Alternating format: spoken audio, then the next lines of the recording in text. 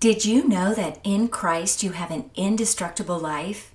That's fantastic news all the time, but it's especially encouraging when life gets hard or feels uncertain. Don't give up. Satan can't have you, the world can't overcome you, and the challenges you face can't stop you. In Christ, you're indestructible.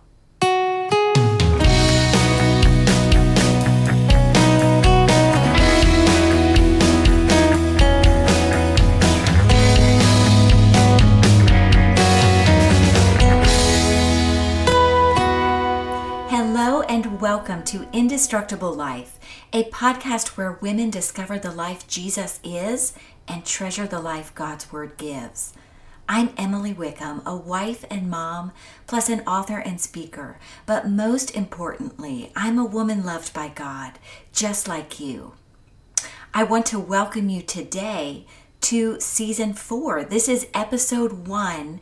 We are beginning a series called The Traits of a Godly Woman. And so we're going to take some time looking at different women in the Bible and learning from their examples. We're going to see different character traits that are present in their lives, and these are godly traits. And they are something we can aspire to. So I was encouraged just in my preparation of this lesson. It's kind of interesting to me because we're actually going to talk about Ruth today. We're going to look specifically at working with excellence. And like I said, it's interesting to me because I am surprised, really, that the Holy Spirit would direct me to start with a topic about working because I love to think about God's grace and resting in Him. But when we think about work, it is in the mindset of coming to God as a Christian woman. And so, yes, of course, we cannot work for our salvation, but once we are saved, we have a lot of work to do as Christian women. We have a lot to serve the Lord with. And so that's our focus today, working with excellence. And to get us started, of course, I want to begin with prayer. So please pray with me. Father in heaven, thank you so much for your word and for this topic before us, working with excellence. I pray you would speak to us and teach us through your word and through this lesson from the book of Ruth. God, we commit this time to you for your honor and glory, and I pray that you would give me every word I speak. In the mighty name of Jesus, amen. Well, as I mentioned in my prayer, we are going to look at the story of Ruth. There's so much in this tiny little book of the Bible. We can learn from Ruth's example about work specifically. And let me just preface this lesson with God's word in Colossians. Chapter 3, verses 23 through 24 read, "Whatever you do, do your work heartily as for the Lord, rather than for men, knowing that from the Lord you will receive the reward of the inheritance. It is the Lord Christ whom you serve."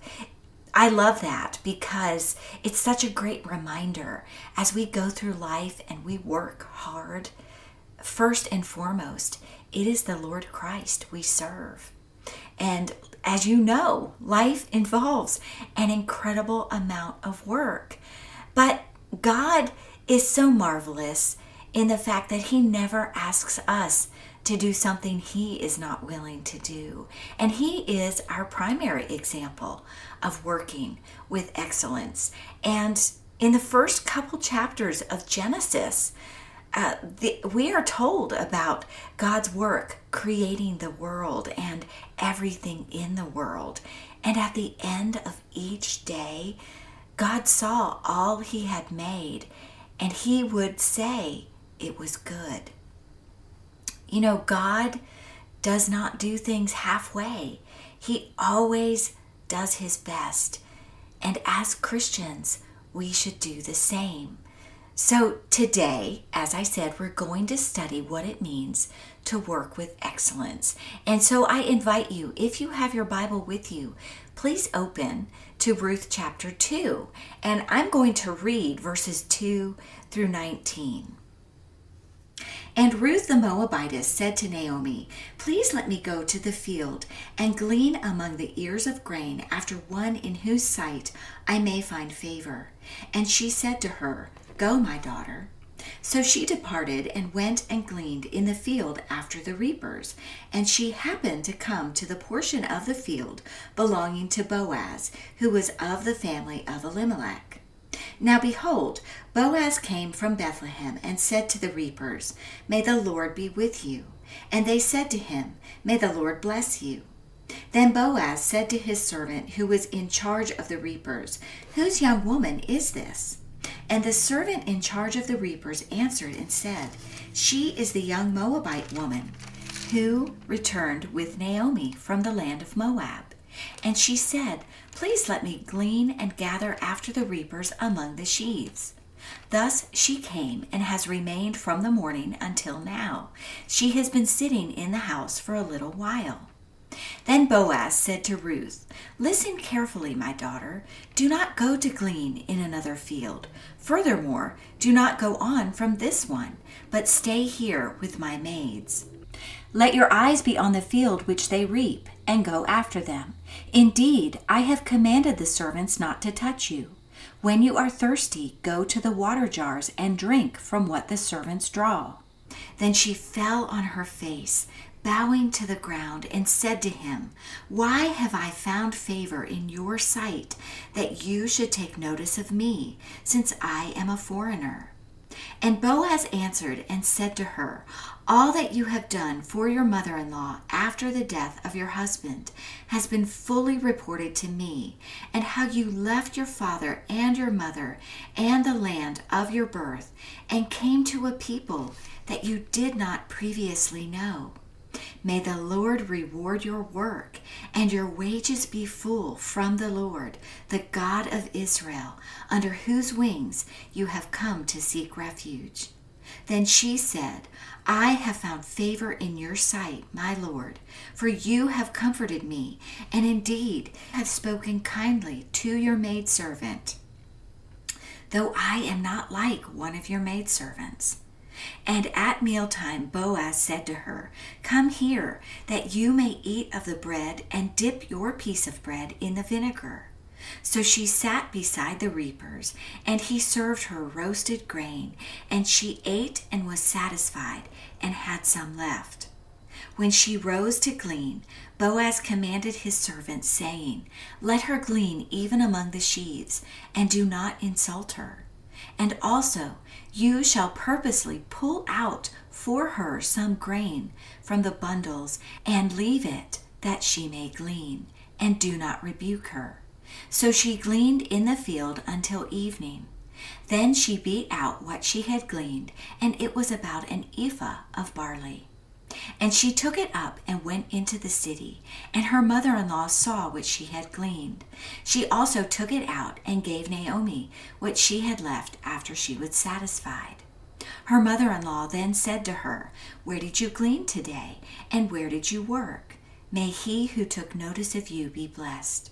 So she told her mother-in-law with whom she had worked, and said, "The name of the man with whom I work today is Boaz."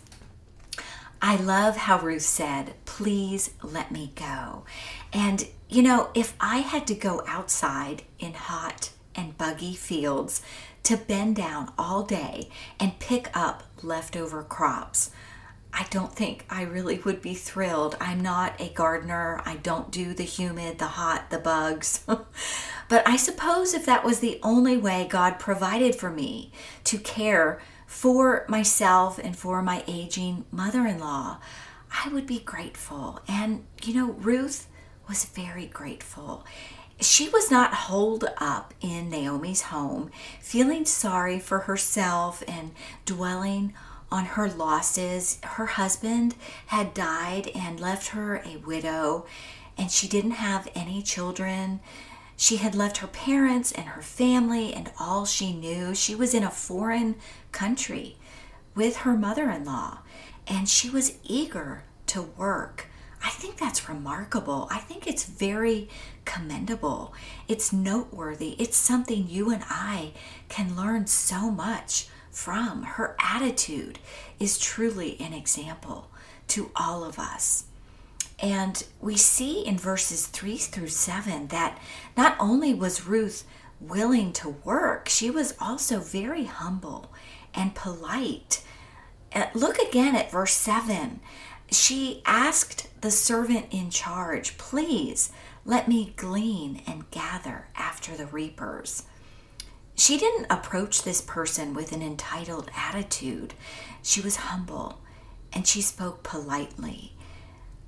Sometimes we can allow stress to just frazzle us to no end, and we can get snippy, or we can get snippy with family members. And part of being an excellent worker is to be polite. And we see this in Ruth. She demonstrated this politeness so well. And she practiced this humility and courtesy. They are important components of working with excellence. Let's move on to verses 8 through 10.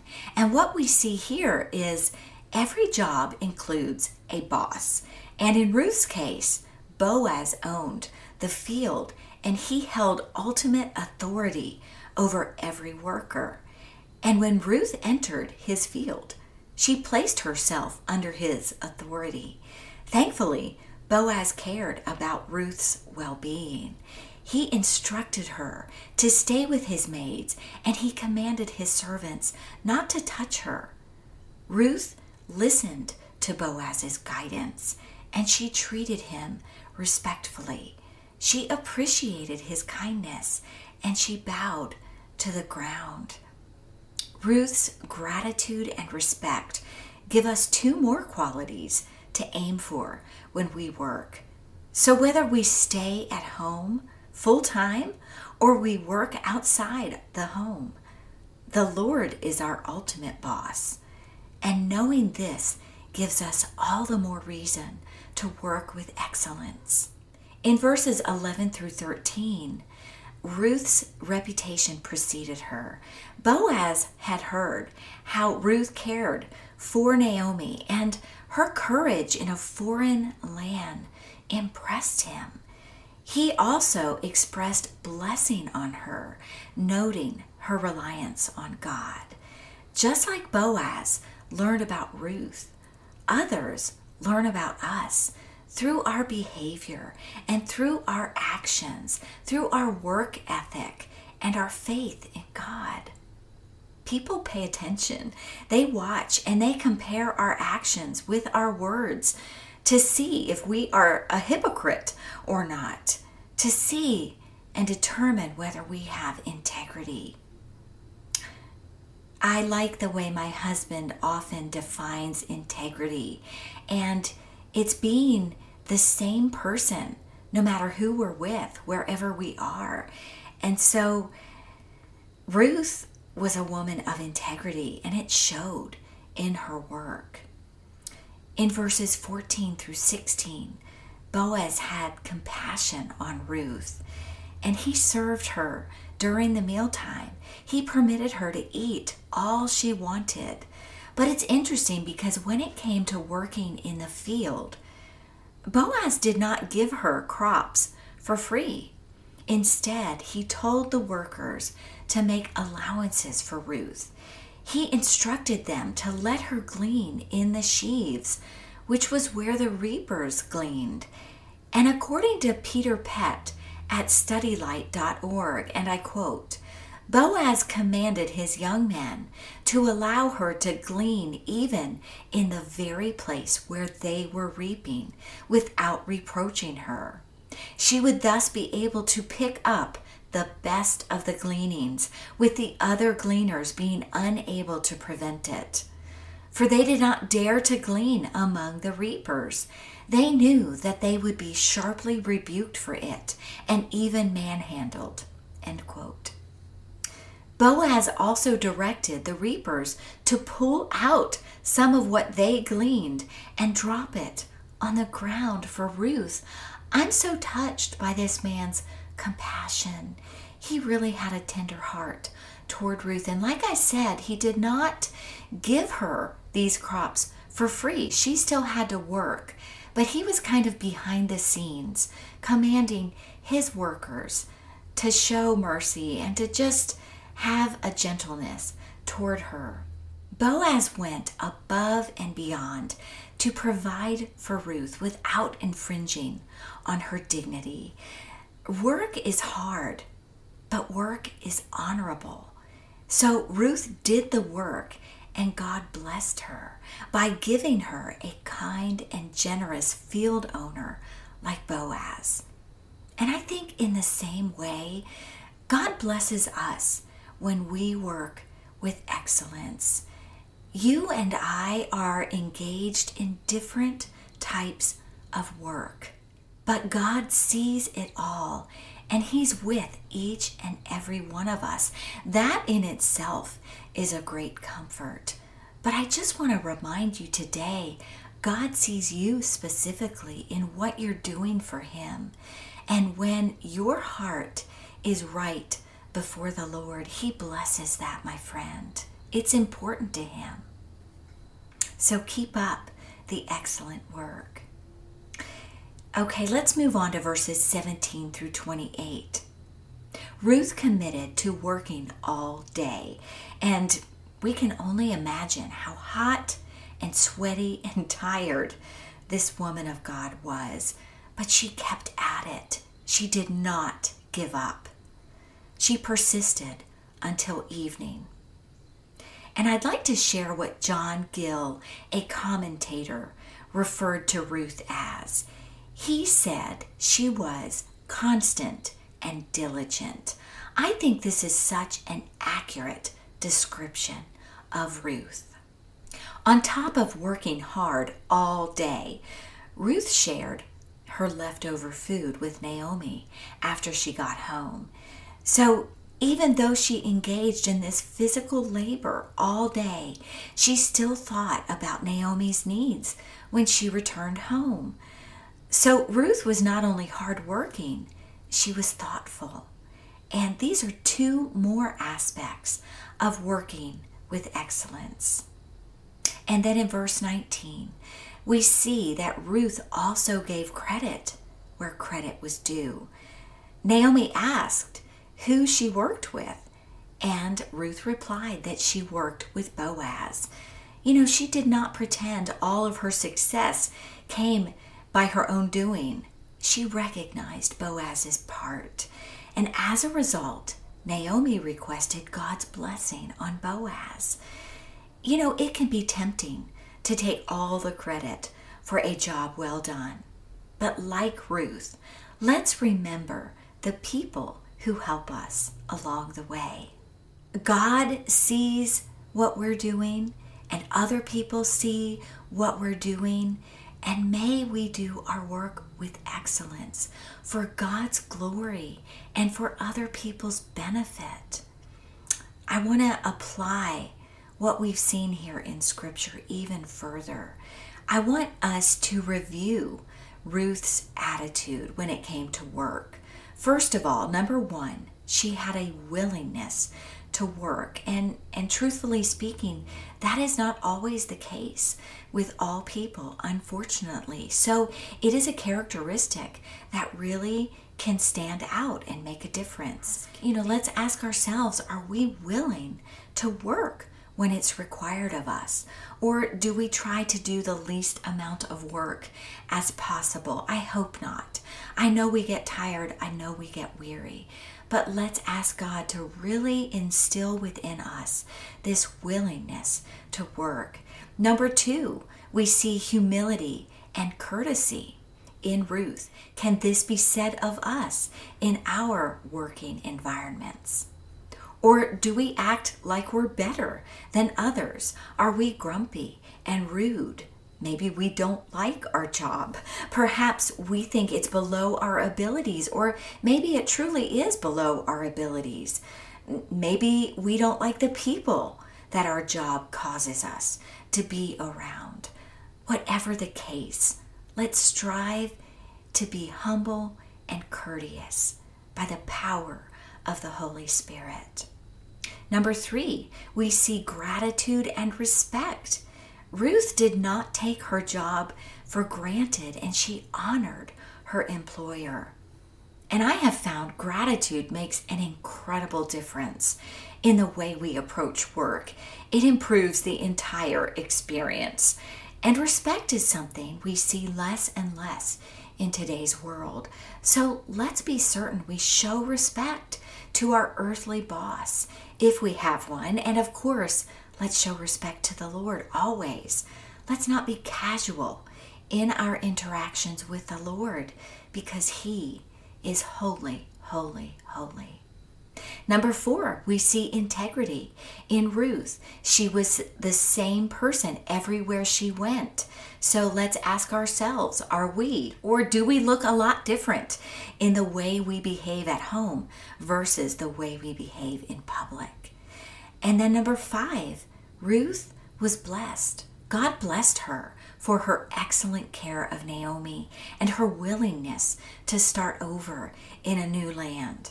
How has God blessed you for the work you've done for Him? He always does, my friend. I hope that encourages you today. Number 6, Ruth was hardworking and thoughtful. She stayed committed to the task as long as necessary. Plus, she provided nourishment for Naomi when she could have expected Naomi to serve her after a long day of work in a hot and buggy field. So how about us? Do we follow through on the work God gives us? That is so important. And in addition, do we think of others before ourselves? Number 7, do we have a willingness to give credit to the people where credit is due? Ruth did not claim all of the glory for her labors. She credited Boaz for his part. Do we recognize the people in our lives who come alongside us?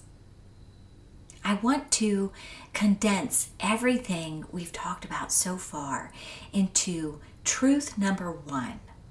A woman who works with excellence possesses a proper view of God, of others, and of herself.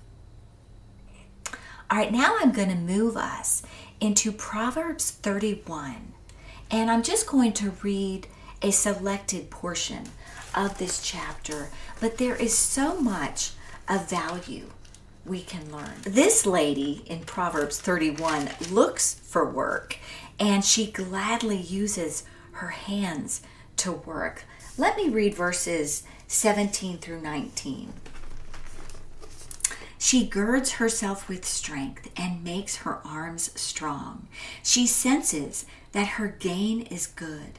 Her lamp does not go out at night. She stretches out her hands to the distaff, and her hands grasp the spindle.